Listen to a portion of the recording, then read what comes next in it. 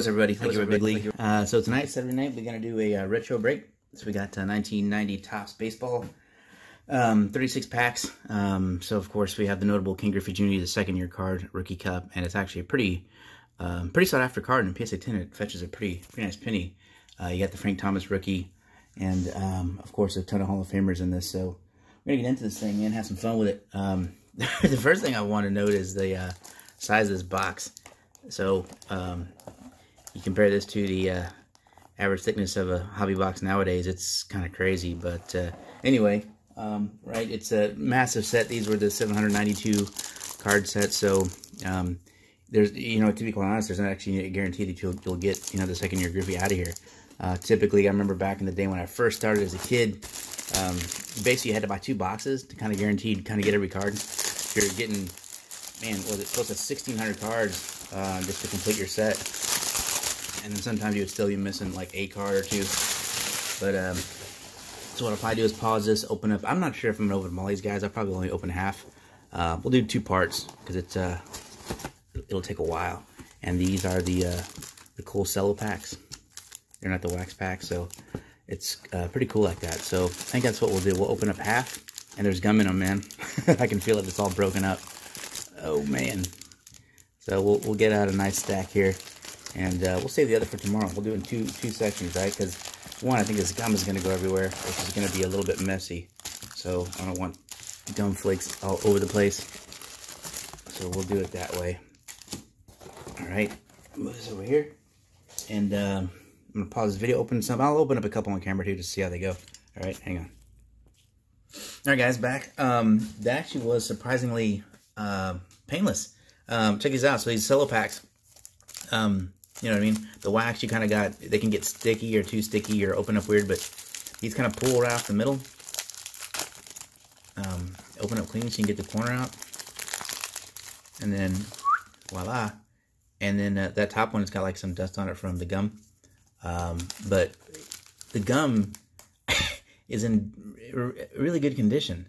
Now, it's hard as a rock, right? And you would probably disintegrate in 10 seconds if you put it in your mouth, or who knows what it'd give you. But I don't know. I guess I was kind of impressed by that. I don't know why I saved 2 stacks of gum over here.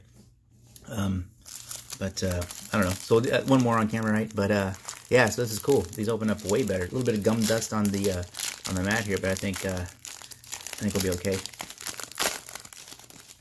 See, just like that. Look at that gum. Anybody wants the gum? Let me know. I'll send it to you for free. We'll put this over here. All right. So we got a couple of. Actually, got one big tall stack right there. So that's half of the box. So we got what, 18 packs we opened there. So we'll flip through these, right? All right. Let's go. So familiar with the design, right? It's kind of different colors. I can't remember if the colors are unique to teams or if they're just random. But we'll go through these and check them out. So Charlie Huff, right? Kendo, Griffin with the Dodgers, Paul Gibson. Remember those big glasses in the 80s, 90s? Those are rough, man. Terry Francona, a little skinny there. The Wild Thing. That beard always looked weird to me. That one's off-centered. Lee Smith. I think I can bring some heat on. Sasser, Willie Wilson. Jeff Pico, Denny Walling, long career with the Astros too, then went over to the Cardinals. Roger McDowell. Jay Abbott, remember the guy? He didn't have a part of a hand there, and he pitched and then he switched the glove over.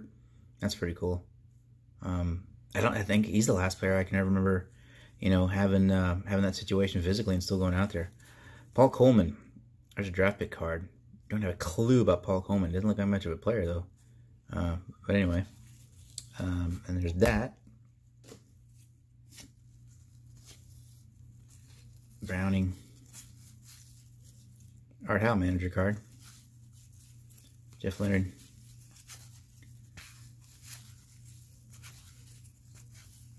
Yeah, I remember back in the day you'd get like, that one's got some nice color to it. Some of them are seem a little bit more faded than others. I don't know if it's because of where they were positioned in the pack. But like this card, the color's fantastic. I don't know if it's showing up on camera good, but the red and blue is popping pretty nice there. A little bit of a snowflake, but that was very common in these cards. Like I see, look at this one. This one, the focus on it is just bad, right? This is This was junk wax era photography. Draft pick Ben McDonald. There's Roger Clemens. A little officer left to right. Jenny Jackson. Ward and R.J. Reynolds. So I can feel it. Like you can see the little stuff on the thing. That's all powder from the gum. But that was a deal back then, right? What year was it they finally took the gum out of the packs? Was it 91? Somebody help me out on that one. That should be like, there's Dempsey. I remember he still always just wore the old school hat underneath. Like part of card collecting history, right? What year did they stop putting the gum in there? Danny Darwin, the bottom bullet. Nice pitch for the Astros. Roger Southfield. That was cool they started doing this, though. 90. Marquise Grissom. I wonder what this is for. I didn't read it. Tuff magazine? For baseball fans and card collectors. Interesting. Anybody ever get this, Tuff magazine? I'm going to fill this out and send it in and see what happens. Andy Hawkins. Alan Calderon. Who's this? Man, outside of that Clemens, it's been pretty quiet. There's a Mike Scott All-Star. That's cool. Scotty could bring it, man. He had some really, really, really productive years in the Astros. That 86 season, and it may have been one of the most dominant ones ever. His record was only 18-8, but man, he was just crushing people. And I'm telling you, man, everybody knows it. If the Mets don't win that Game 6, that means Scotty's pitching in Game 7. And I don't know, I think they may have had 4 hits on him the whole series or something like that. He would have crushed him. We don't went to the World Series. Craig Biggio, second year. A little off center, left to right. Harnish played for the Astros too. Kurt Gibson. He's a little perplexing look. Terry. Todd Zeal, Future Stars.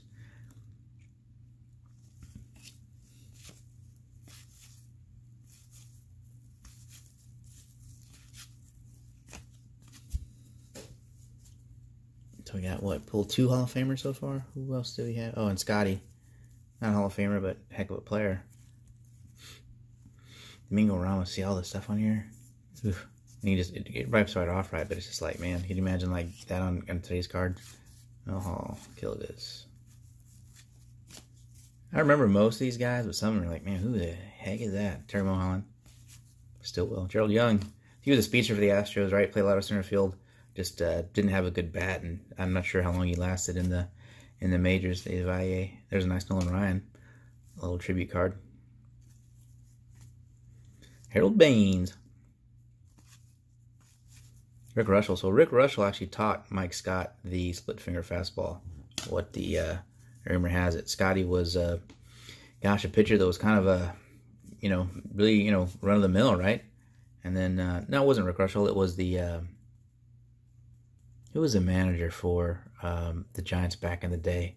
I can't remember his name. Older guy. It'll come to me a little bit. He taught Scotty the split finger, and that kind of changed everything in his career. It was Robbie Alomar.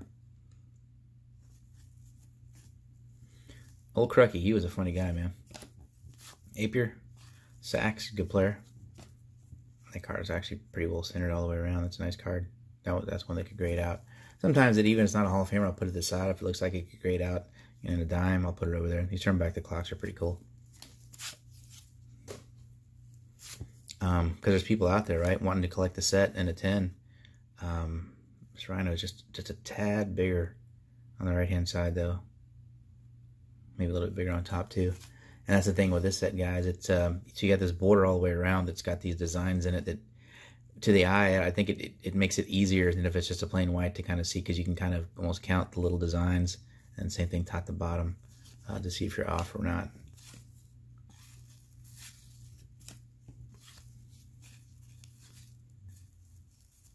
Yeah, there's someone out there that's going to need like a manager card and a 10 to complete a set. I heard that there's a multi.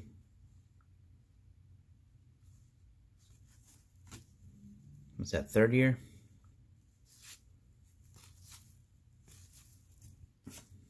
Then turn back the clock.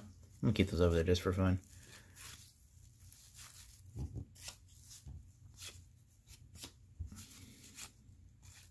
There's Joe Carter. Terry Poole, play for the Kids. So the other day they had a trivia question. I was watching the game. I didn't know he was Canadian. Born in Canada. Let's see if it says it on here. Acquired free agent, born Saskatchewan, Canada. There you go. But his home is in Missouri City, Texas. There's Lasorda. And actually, if that was a grade out of 10, someone would buy it. No doubt. Jeff Reardon. Rob Dibble, he was nasty, man. Steve Lyons. Clark. Here's Keith Hernandez.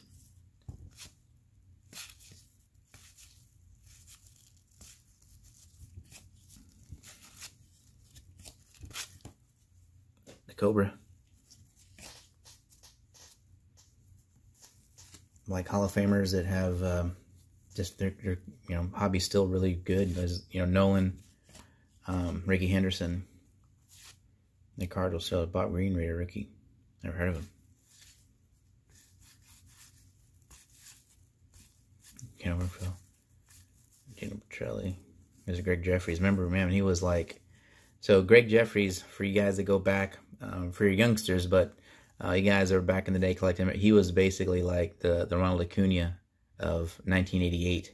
This guy was supposed to be all-world everything, and his hobby went through the roof.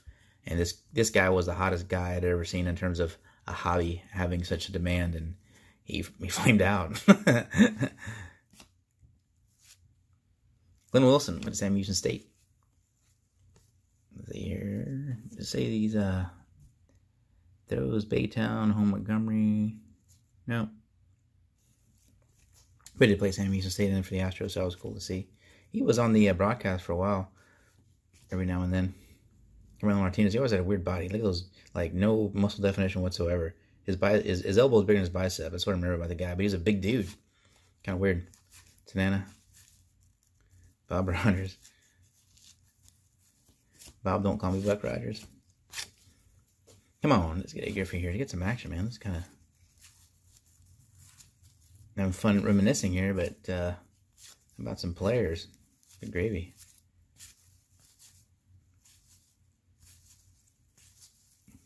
Start going a little quicker. There's McGuire. A little fatter left to right. Good looking card though. Zane Smith. This guy was always odd looking to me. Played a long time for the Braves. There's like Pedro. On to the Cardinals. Magadan. Batter's at 15%, so it's a good thing I only decided to do half of this. Brady Anderson.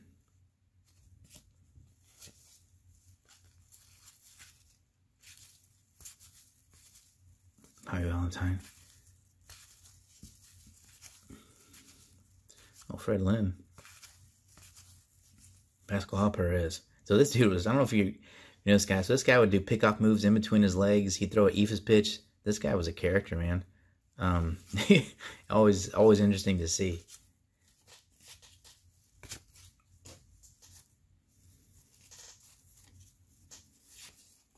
Matty Noakes.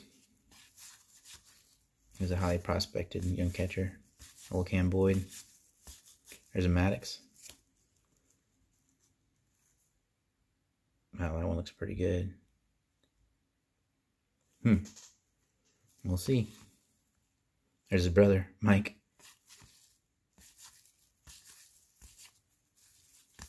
Andy Bennis.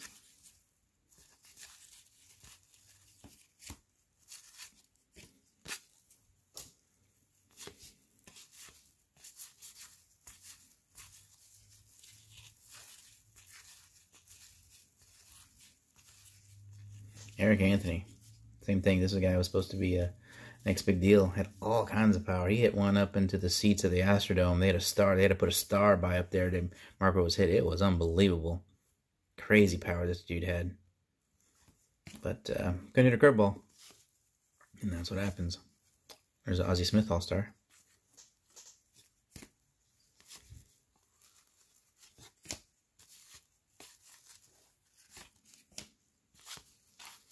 Todd Bendinger. Tony Pena. Mick Roden. I don't remember him being on the Astros. Oh yeah, I do. The Raider. Played for the Astros. I think he was an original Astro, right? In the 62 team. Don Zimmer. Rasmussen. There's Raffy. I did not. Jack Morris, Hall of Famer. Dante Bichette, the father of young Bo. Some similarities, right? You guys see it? All right. Elster was a young prospect too. He didn't really, turn out to be much of anything. I say that. I mean, the guy probably played 6 or 7 years, so he, it's not, it's like it's easy to stay in the major leagues for 6 or 7 years. Billy Ripken, Danny Gladden, Eisenreich. There's Nolan. Another 5,000. So I guess he had a big tribute in here. That's cool that he started like honoring him like while he was playing. Kind of interesting, right?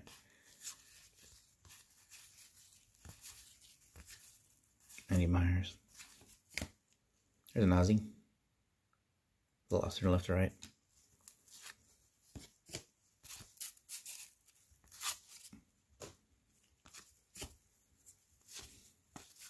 Kevin Brown. Single-handedly took the Astros out. What was that, 95 or 94? Can't remember.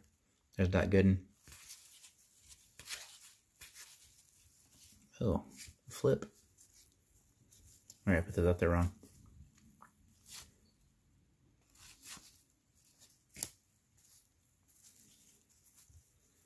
Nope, just a flip.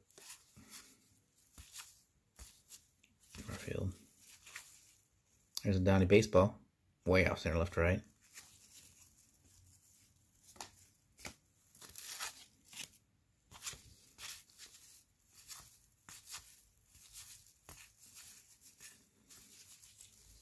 Aaron Reynolds. Starting to hit a little bit of a doubles now. Every so often. Not too many, though.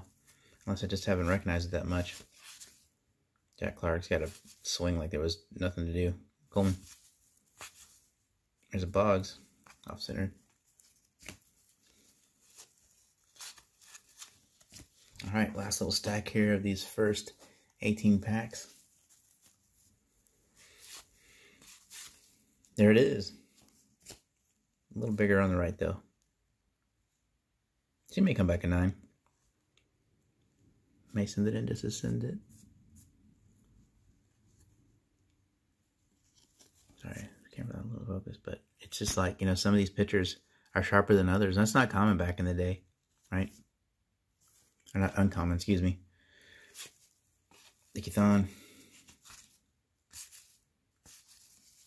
Yeah, this would be a tough pull, guys, to get a 10 out of those. There's Ruben Sierra. A 10 out of any of these cards. There's so much can go wrong. And the card stock, it's not of the best quality. And I'm feeling right now they're pretty thin. There's a Crime Dog. Actually, really thin. Like compared to like an 87 Topps, there's not much to them. There's another one. Oh, the more off center. Or is it now? That one's a little bit better.